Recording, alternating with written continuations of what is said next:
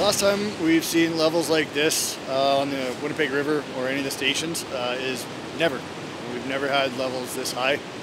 It's a monumental, kind of a historic event. I also was talking to Wayne. During normal operation for most of our stations, very minimal spillway use.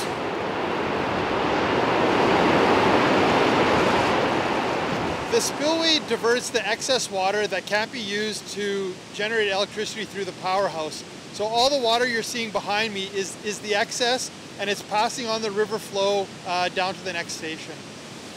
This spill event is almost maximizing all our spillway bays. We have really never seen this much water flowing through all these spillway bays before, and we still have capacity though, so that's the good thing. The question about how much we hold back water has been asked often, and we actually pass all the water that comes from upstream. We don't have any storage really in this system. We've been monitoring our dams and assessing them. That's a big part of my work, is emergency preparedness. And at this stage, we've been very confident that our dams are able to pass this water.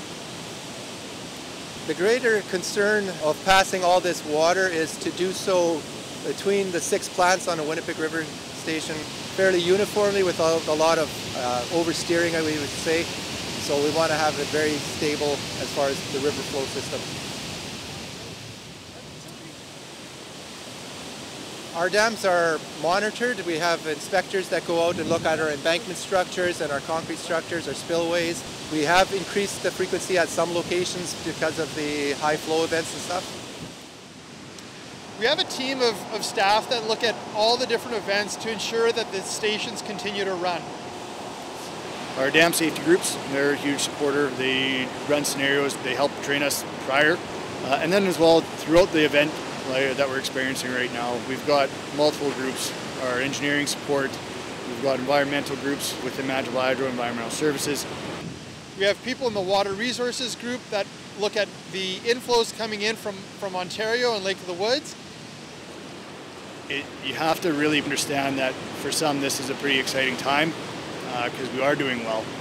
But for others there's a real struggle because there are things outside of work that are impacting, and it's due to the exact same high water event.